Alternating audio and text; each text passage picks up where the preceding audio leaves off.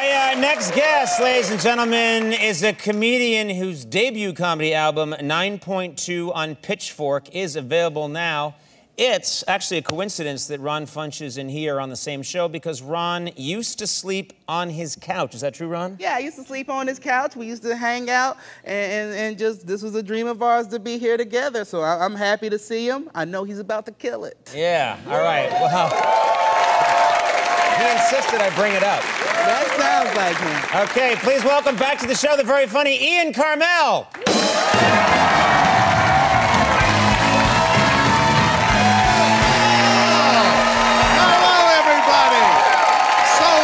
To be here. So wonderful to be here. Funches! Hey, Karmel. Funches, we're here. Can you believe it? I can. We used to, I guess it is fairly believable, but we used to, remember we used to smoke pot and then talk about how one day maybe we could be on Conan together. Yeah, that was yesterday. Yeah,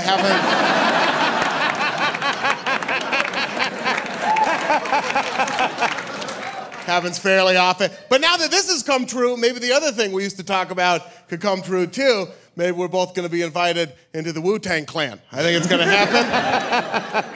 RZA, the ball's in your court. My name's going to be Eventual Sitcom. That's going to be my Wu-Tang name.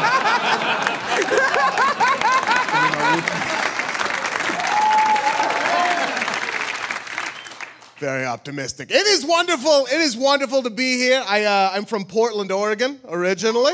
Yeah. That's not actually true. I'm originally from Beaverton, Oregon, a place called Beaverton, Oregon. Yeah, right.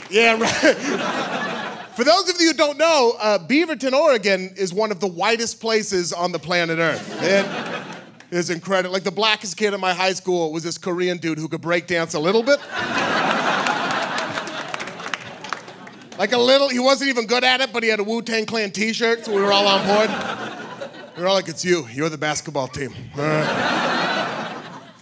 Now I live here in LA, which is wonderful. Los Angeles is very diverse. It's incredibly diverse here. Even the neighborhood names in LA are diverse, right? You're like driving around and it's like Little Armenia, Little Bangladesh, Thai Town, Chinatown, Little Tokyo. All of which are amazing Mexican-American communities. It's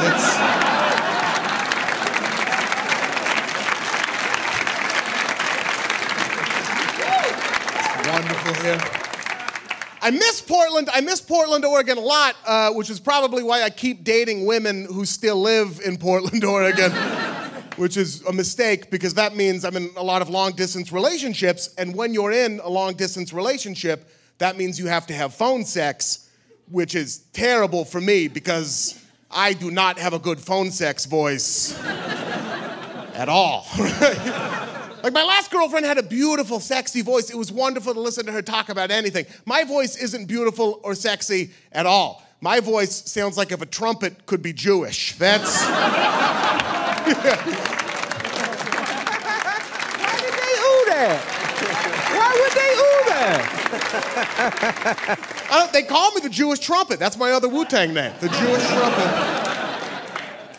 But I mean, like, listen, you don't want, can you imagine having phone sex and this is the voice on the other side of the line? Just like, I'm inside of you right now, Bubba, huh? You could do worse than this. You could do worse. That's hilarious. It's one of my best friends. It's one of my best friends. I bet you ladies still like it, though. They do. They're like, sing me that song from Fiddler on the Roof again. And I do.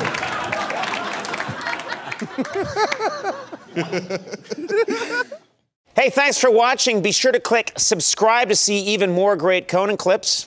You may now return to your pirated movies and creepy Japanese pornography.